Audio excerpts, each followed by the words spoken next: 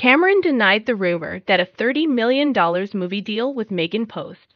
Full list of actors without the Duchess days after Harry and Meghan's flashy lunch date in Montecito, with A-listers Cameron Diaz and Gwyneth Paltrow.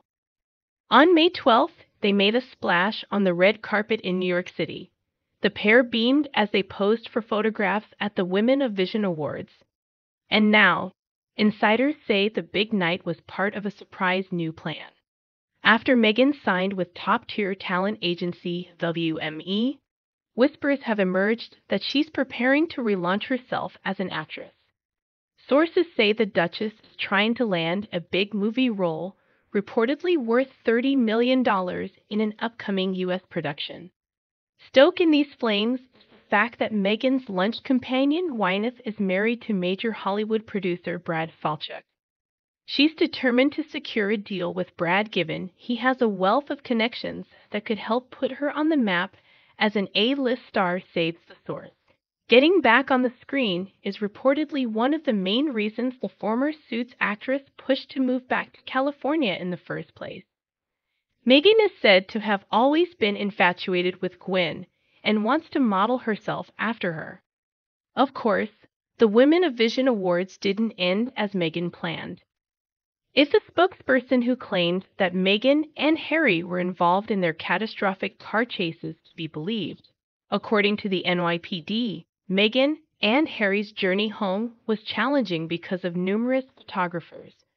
But there were no collisions, injuries, or arrests.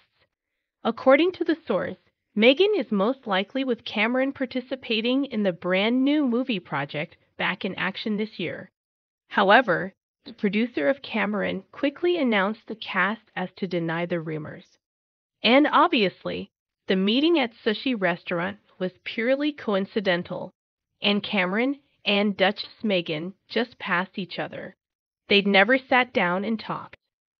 4 years after announcing their retirement from acting, Cameron Diaz will return to the big screen in the upcoming action comedy Back in Action. Diaz will reunite with fellow Annie actor Jamie Foxx, who'll be working on his 5th original for Netflix. Here's everything we know so far about Back in Action on Netflix. Back in Action is an upcoming Netflix original action comedy film directed by Horrible Bosses. Seth Gordon Neighbors writer Brendan O'Brien wrote the script for the feature to Tari Turner on Cork to Mark McNair Into the Storm. Join O'Brien as executive producer on the project for the producers of Hugh Bauman for Good One Productions and director Seth Gordon for Exhibit A. The biggest casting news for Back in Action is actress Cameron Diaz. Coming out of retirement to act with Jamie Foxx for the 3rd time in her career, Diaz previously acted alongside Foxx in the 1999 sports drama Any Given Sunday, and once again in 2014 in the remake of Annie. Ironically, Annie was the last film Diaz acted in before announcing her retirement in 2018. With a little help from NFL legend Tom Brady, Jamie Foxx helped Diaz come out of retirement. Speaking with Jimmy Fallon on The Tonight Show, Diaz said that acting feels different.